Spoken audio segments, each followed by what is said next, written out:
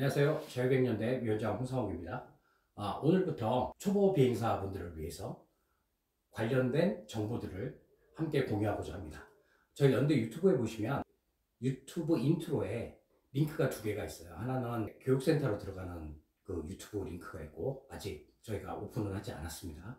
그리고 그 밑에 보면 그 교육센터 카카오톡 오픈 채팅방이 있는데, 혹시라도 비행에 대해서 처음 접근하신 분들, 그리고 RC 모형 비행기를 한번 해보고 싶다 하시는 분들은 오픈챗방으로 저한테 연락을 주시면 제가 처음부터 비행기 선정하는 방법, 조종기 선정하는 방법부터 조립하는 방법, 뭐 이렇게 처음부터 끝까지 여러분께 정보를 공유해 드릴 수 있는 것들은 공유해 드리려고 합니다. 여러분들도 아시다시피 그 대한민국에서는 초경량 비행장치에 관련된 법이 새로 제정이 돼서 이런 모형 비행기를 운영을 하시려면 총 4개의 등급으로 나뉘고 3등급부터 면허증이 있어야 돼요.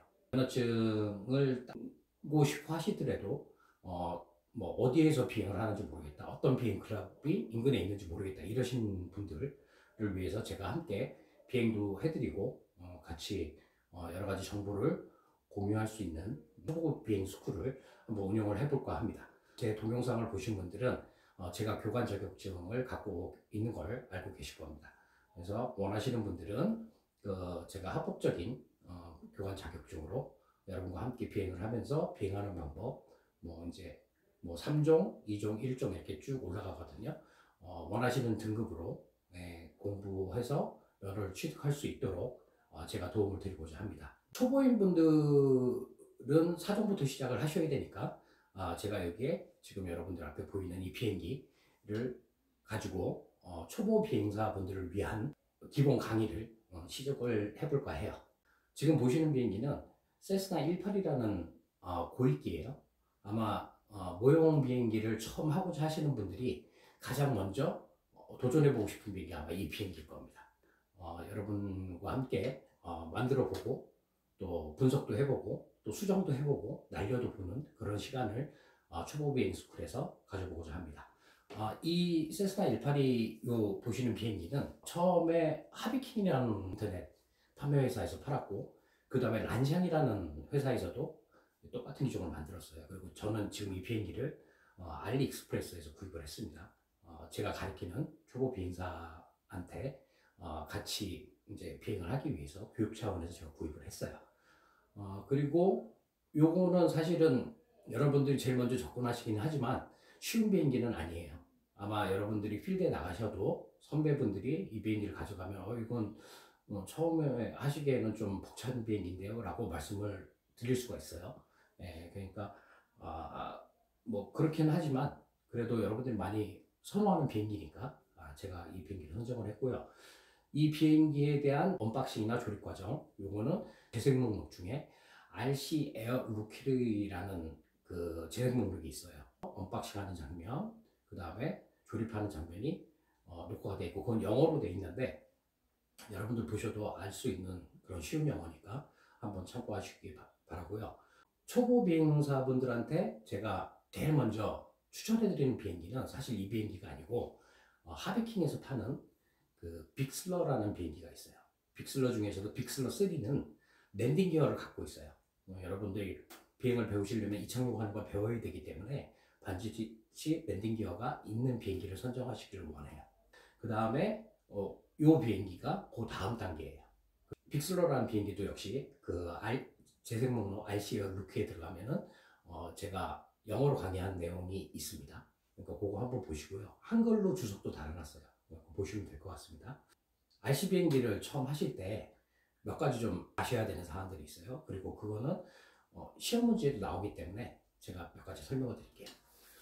지금 보시는 이 비행기는 날개가 조종석, 캐노피 위에 붙어 있어요. 이런 비행기는 고익기라고 합니다. 그리고 이 날개가 조종석 바로 밑에 비행기 동체 중간에 붙어 있어요. 이런 비행기는 중익기라고 하고, 그 다음에 캐노피 비행기 하단에 날개가 있는 비행기는 저익기라고 해요. 그래서 날개 위치에 따라 고정익기는 고익기, 중익기, 저익기 이렇게 세 가지로 나눕니다. 고익기는 안정성이 높아요. 비행 안정성이. 왜냐하면 무게중심이 비행 아래쪽에 있기 때문에 날개 밑에 아래쪽에 있기 때문에 비행 안전성이 높고 대신 조종성은 좀 약해요. 왜냐하면 이 밑에 무게중심이 있으니까 계속 이 중력에 의해서 무게중심이 아래쪽으로 가려고 하기 때문에 왼쪽으로 이렇게 틀어도 아래쪽으로 가려고 하고, 이래서 조종성이 좀 안 좋다고 얘기를 해요. 그리고 저익기는 무게중심이 위쪽에 있잖아요. 그래서 비행 안정성은 떨어지고 그 다음에 조종성은 좋아져요. 그런 장단점이 있습니다. 근데 초보 비행사분들은 고익기로 비행을 시작하시는 게 좋아요.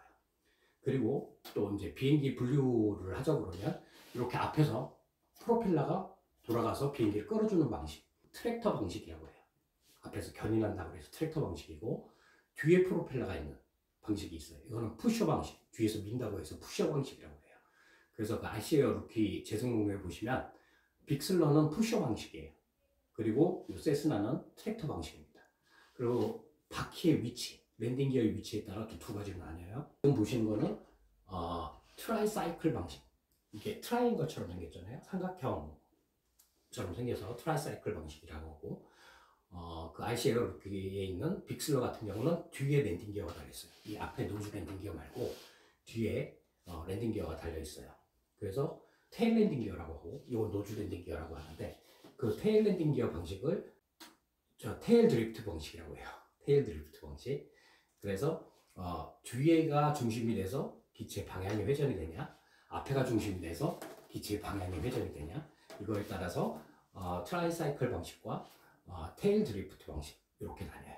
그래서 비행기를 나누는 방식은 세 가지 형식이 있는데, 하나는 날개의 위치, 두 번째는 동력의 위치, 세 번째는 바퀴의 위치를 가지고 나눕니다. 초보 비행사 여러분, 오늘은 여기까지만 배울게요. 너무 진도를 많이 나가면 여러분들 힘들어 하시니까 오늘 여기까지만 배우겠습니다. 오늘 배운 건 초보 비행사들이 접근하기 쉬운, 제가 추천하는 비행기는 두 가지가 있다는 거. 하나는 하비킹에서 파는 빅슬러 3, 두 번째는 스케일기를 좋아하시는 분은 요 세스나 182가 있다는 겁니다. 여러분들이 처음에 비행을 배울 때는 세스나 182는 좀 어려우니까 빅슬러부터 하시라는 말씀 여기까지 드렸고요. 또 하나, 비행기의 분류에 대해서 여러분과 배웠습니다. 비행기를 분류하는 방식은 세 가지로 나뉘는데, 하나는 날개의 위치, 두 번째는 동력의 위치, 세 번째는 랜딩 기어의 위치에 따라서 세 가지로 분류가 돼요. 정리하자면 날개의 위치에 따라서 고익기, 중익기, 저익기로 나뉜다는 것. 그리고 고익기는 비행 안정성이 높고 조종성은 낮다는 거. 그 다음에 저익기는 반대로 조종성은 좋고 비행 안정성은 떨어진다는 거. 그 다음에 두 번째는 동력의 위치에 따라서 앞에 있는 거는 트랙터 방식, 뒤에 프로펠러가 있는 것, 푸셔 방식이라는 거. 그 다음에 세 번째는 랜딩 기어의 위치에 따라서 사이클 방식, 그 다음에 요 리트랙터, 랜딩 기어가 뒤쪽에 있는 테일 드래그 방식이라는 겁니다. 자, 오늘 수업은 여기까지 하겠습니다. 감사합니다.